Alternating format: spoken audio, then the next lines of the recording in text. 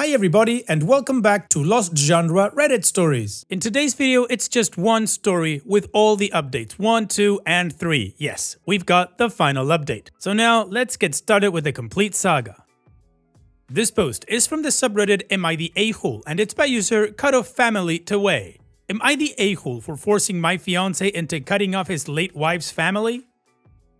I, 25 female, am getting married to my fiance, 29 male, in May. When we first got together, he told me that he was married from 20 to 22 years old to his high school sweetheart. We met when he was 25, but she passed away of sepsis from a botched surgery. He didn't cope well and stayed in contact with her family, namely her father and two sisters, 19 and 24. It was a soft spot for me for a while at the beginning because there was so much history they had that we would not have, and it was tough knowing that she was all around him. I never told him and decided to work through it on my own, especially with the fact that he would often spend time with her family during our relationship. Her birthday, their anniversary, and the anniversary of her death. He'd spend the day with her family. It wasn't comfortable at first knowing the man I loved was reminiscing about the love he had with someone else, but I kept trying to see it from his perspective, and the last couple of years I am completely secure in our relationship and it doesn't bother me much anymore.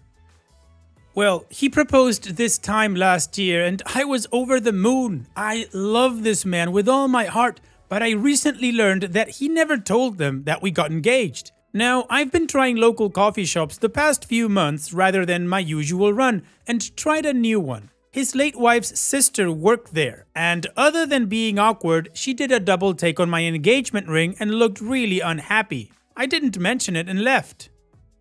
My fiance told me that she kept messaging him on social media about it, and I wasn't happy that he kept it a secret. He apologized and was very depleted by it all. He said that he didn't want to hide me, but he didn't want to hurt them either, and that both of us were a huge part of his life. I understand that and let him off the hook slightly. I just told him to be upfront with them from now on. That was that. At least, I thought so.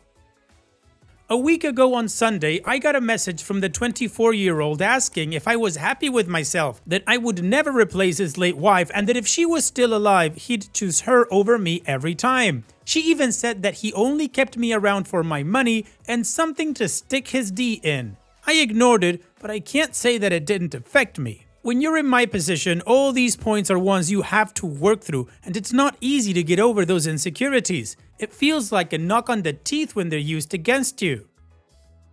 I mentioned it to him, and he comforted me and reassured me. He said he'd set boundaries with her, and I'd never have to hear from her again.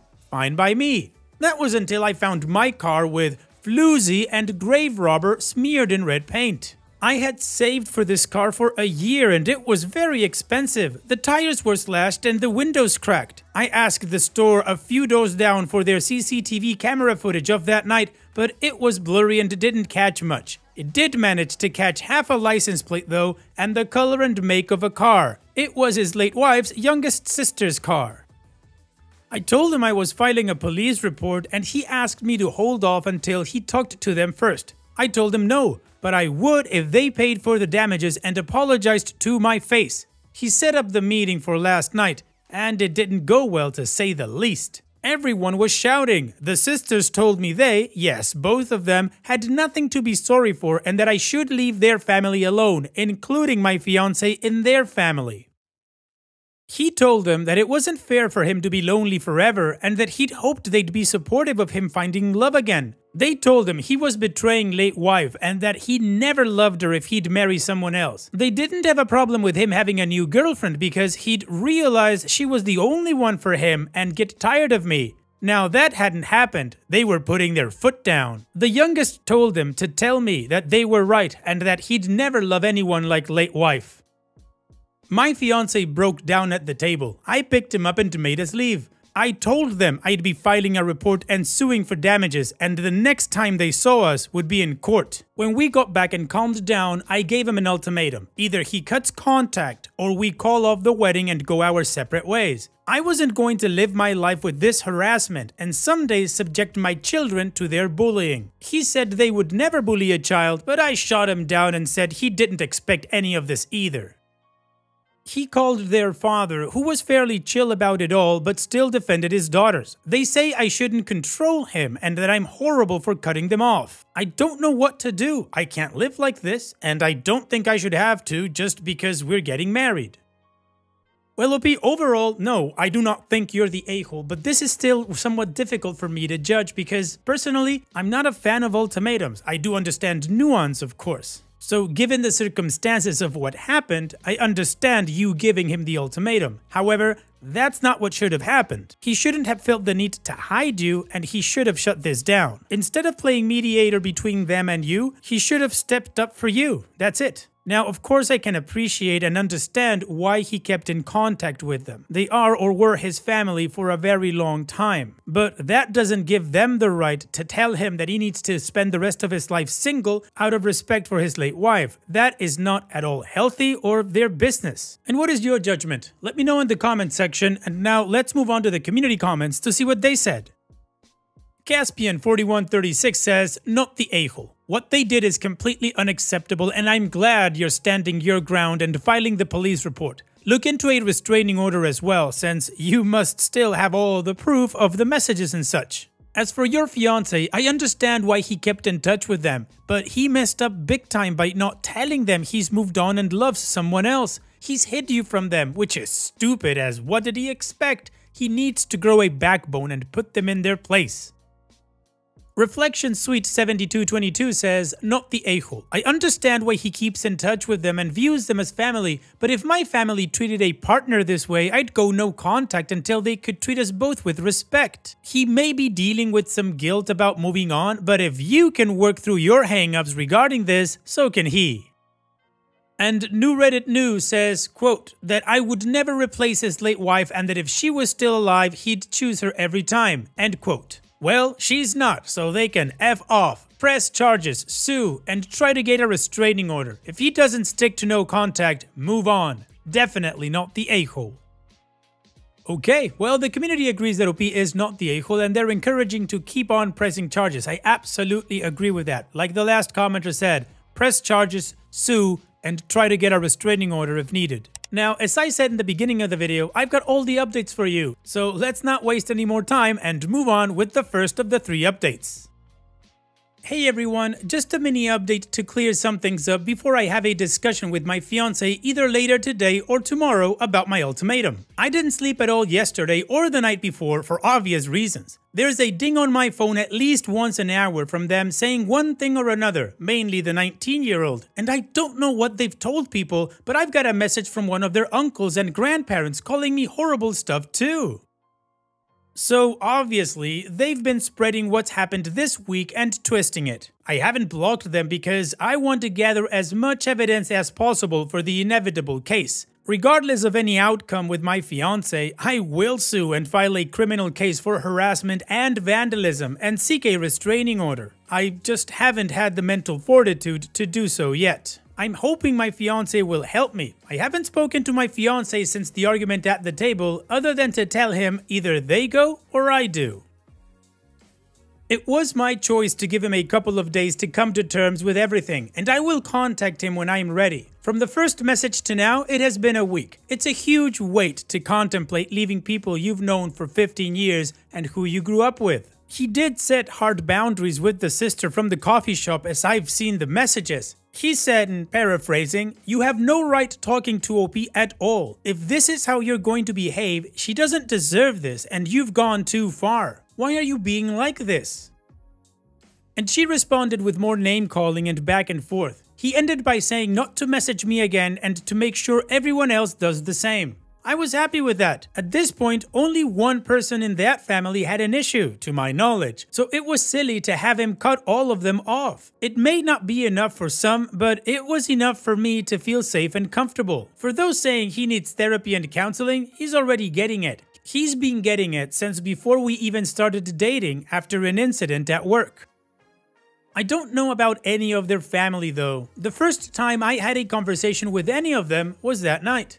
Now, some people are wondering what late wife died of, and it was a botched weight loss surgery where she died of sepsis. People were wondering if he was somehow the reason behind the surgery, hence the family's insane reaction, but he was not in the slightest. He likes bigger women and wouldn't pressure something like that onto her, speaking from experience. I also want to clear up the not calling the police about the car thing. It was entirely my idea to not file charges in exchange for a face-to-face apology and damage payment. He only wanted me to wait so that he could talk to her to see if she regretted it and then have her father pay the damages. At the time, we thought it was just the 19-year-old that smashed up my car, not both daughters. Neither of us wanted to ruin her life. When I found out it was both of them, it was full steam ahead. Thank you for all your messages and hopefully I'll have a positive update for you tomorrow. Opie's edit. I chose for him to take this space apart. It's not him being indecisive. I said to take time and that I'd reach out so that his decision is thought out. It's for me. I don't want to be chosen only to be 3 kids down the line and stuck in a resentment-filled marriage. It's not for me. Please understand that. Okay, well, without wasting any time, let's just move on straight to the second update. Well, what a morning I've had. My fiance came over bright and early this morning, and I've never been so damned tired. You may want to take a seat because this will be long. Sorry in advance. First of all, I want to set the record straight. A lot of people are coming for my fiance over not cutting them off from the get-go, which I don't think it's fair. He's a very mild-mannered, calm and calculating person, and that's who I always knew he was. Nothing has changed. If he had been Rocky Balboa and flipped the cafe table shouting obscenities, he would not have been the man I fell in love with. He did exactly what I expected him to do and exactly what I was comfortable with. You may be attracted to other things in men and expect other things, and that's awesome, but not me. Anyway, I texted him saying I thought it was time to discuss this, and he was back at home not a half hour later. He'd been staying with a friend the couple of nights we had no contact. We sat on our bed to talk because my back was sore from all the packing, and I wasn't going to force myself to sit at the table. Before we even got to talking, he asked if we could cuddle for a minute. It definitely took some of the weight off and we were able to talk like a couple and not awkward strangers because regardless of some people's beliefs, we do love each other and it took me a very long time to feel confident in that fact. And before anyone calls me a doormat again, no, I was still sure I would stick to my ultimatum. The first thing I asked was if he felt he had enough time to make his decision, and he said he didn't need time. He was very shocked and bewildered at how so much could change in just a week and how everything he knew was so shaking up that he couldn't think and went numb. He apologized that he didn't take a more defensive stand at the cafe and didn't want to make excuses for it. An explanation was that he genuinely didn't expect such a vitriolic response. He hid the engagement because he knew they weren't over late wife's death and would be upset at the news. It wasn't like I would feel upset by them not knowing, which I wasn't really. He's known these girls since before they were in double digits and he would never have thought they were capable of it. It came so far out of left field that he froze. I asked him if there was any possibility that either of them had a thing for him and he looked very confused and disturbed. I said how I've had people tell me it's not uncommon for siblings to do this after loss, and he thought about it. Turns out you were right. He said the 24-year-old, about 8 months after late wife's death, made a move and tried to kiss him. He immediately left and told her mother about it. Mother and father are divorced now, but weren't then. She was a minor at the time and messaged him saying she would be 18 soon, so it wasn't a big deal. Her mother made her see the school counselor and didn't allow her to be alone with him for a while. It was years ago, so he'd forgotten it ever happened. He said he was sure that wasn't the case now because it had been so long, but I'm not so convinced. Not that it matters anymore. He opened up his Facebook and gave it to me to read. 24-year-old had been messaging him, but he ignored it. She ranged from telling him off to crying and saying how betrayed the family was to try to manipulate him against me. He said he was sure that he needed to put them behind him and had been thinking about it on and off since he proposed, but couldn't bring himself to do it. After this week, the fire was lit and he knew what he had to do. It was all abstract until suddenly it became very real. He asked me how I'd been coping and I told him. I felt like I'd done everything right, but somehow things turned out worse than if I'd been the jealous type and stopped their contact at the beginning. I tried to be understanding and put in so much effort to be secure in myself and our relationship, only for everything I worked on to be thrown in my face like I was a mistress who was cheating with him. He didn't blink the entire time and just listened. He said he should have been more observant and realized I was struggling with this so that he could help me. But I've always been the strong one, so he neglected to, and he'll do better. As I've said in a few comments now, his parents had him in their late 40s and are retired. He hates to involve them in negativity, but I was stunned when he said he's been talking to them about this since the first Facebook message. They were very understanding, but his father took a tough love approach. He said the best quote I think I've ever heard: "Get your act together before the jig is up." They offered to come stay for a while and help us move. I didn't think that's necessary, but I really appreciate the thought. On the subject of moving, I made it clear that I would not be living in this house any longer than I had to, and he completely agreed. His parents offered to find us a place in their state if we wanted to have more of a support network, and I'm honestly considering it after all of this. They're only a state away from my own family, so we'd be a lot better off. His job is remote and I should be able to find work there easily enough. I've also been in contact with a friend who's a mechanic, and they've quoted me between $1,000 to $2,000 for the damages. But that's an at-cost estimate as a discount. A few people have said to get a real statement and to shop around. The real cost is between $4,000 to $5,000, and that's just for the noticeable damage. My friend thinks they've done something to the engine, so thank God I couldn't drive it anywhere. He thinks I may be entitled to a replacement car altogether. If so, I will be sure to sue for it, and that's not going to be cheap. Still, after all the emotional things were discussed, he asked when would I be comfortable enough to go to the police. I made clear he was okay with that or I'd go on my own. He said the surest I've ever seen him that this is what needed to be done and he wasn't going to let them continue. He'd done enough to try and shield them, but he wasn't going to let it come at my expense. I'm currently in the bath frothing in bath bombs, but we'll be going to the station as soon as I'm done. He's downstairs right now printing out the new quotes from the mechanics and the messages 24-year-old sent him over the past couple of days so we can go prepared. People have said that nothing will come of it, and you may be right, but I have to try. Hoping my local police don't have anything better to do. It's a small town. To finish, I made a point of asking again if he would cut them off or if I had to go. He didn't miss a beat and said that they were no longer going to be a part of his life, even if I decided to leave. He did ask for one last meeting to say goodbye to her parents, to put a close on that part of his life, and to explain to the girls that this is not my fault, but his decision after seeing how cruel they were capable of being. After that, he would block them on everything and move forward. I was completely fine with that. So, there we have it. Writing all this out and being able to talk to people about everything has been both helpful and a good distraction from the dumpster fire that was my life. Everything worked out as well as I could have hoped. We'll see how his meeting with them goes. I'm sure they won't be very happy about it, but that's not my problem. Thank you all, and I'll update you after they've met up. Alright, OP and her fiance are on the same page and things are looking promising. So let's now move on to the final update to see how this story ends.